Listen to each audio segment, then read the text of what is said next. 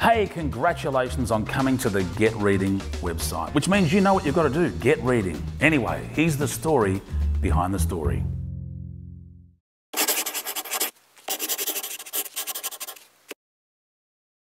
The Children Who Love Books has been incredibly popular.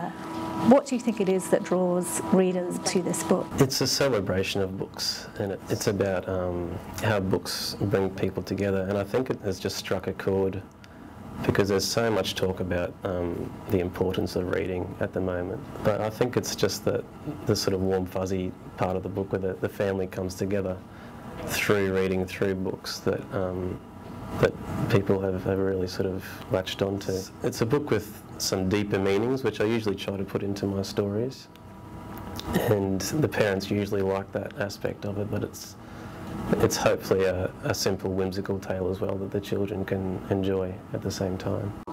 What is the underlying message that you want to get across in The Children Who Love Books? Well, there's actually two in this one. The first one is how books can bring a family together. That's the first message. And the other theme is the idea that we don't need a big house and lots of material possessions to enjoy being a family. Congratulations on your latest book, The Children Who Love Books. Thank you. Thanks. Thank you.